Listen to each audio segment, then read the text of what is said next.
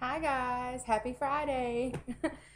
um, I was thinking about getting an iPhone because my intro to nursing teacher talked about how a lot of students get drug books on their iPhones. Like they download an app to get a complete drug book on their iPhones. Not just drug book, but like IV and Ivy Push, anything. It's really neat. And the program that she suggested was called Skyscape. I know that it's like $200 or something like that. It's real expensive, but I don't know anything about the program itself. So if you're watching this and you know anything about iPhones or iPhone apps or Skyscape, like send me a message or put it on the comments, please. Um, Another thing I want to talk about that might be helpful during clinical. I've heard it's helpful. I haven't started my clinicals yet, but these little notes, they're called RN notes, and they have tabs.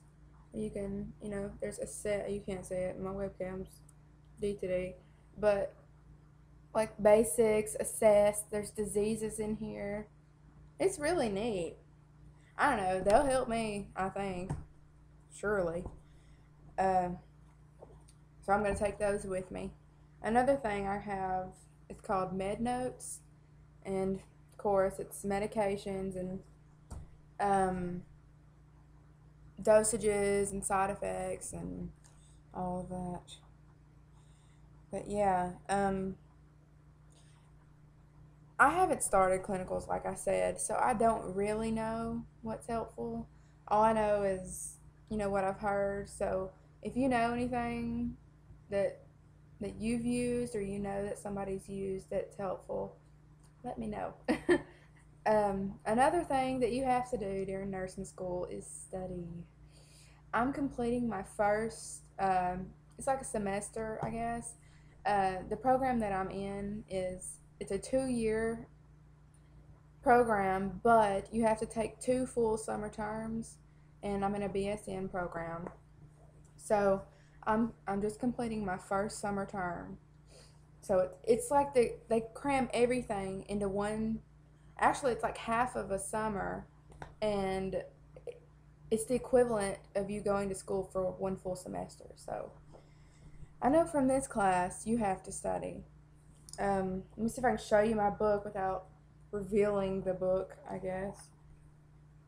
Because I just tried to. Here, I'll put a notebook over it. I'll show you how thick my book is. See how thick it is? And I have tabs that help me study when I read. It's just so helpful to have those little post-its you can just stick in there and remember what page it was on and go back to those tables. That's just how I do it. And always do the questions at the back of each chapter. Nobody does them. I mean, the first test that we had in there were questions on that test that were almost exactly like the ones in the back of the book. So, hint, hint, do those questions at the back of the chapters. Well, like I said, if you have any helpful hints for me and anything that anything that you want to share, just send me a message or post it on the comments. I'm gonna get off here. Uh, I was knitting. I'll show you my scarf. I'm knitting for my friend Nikki.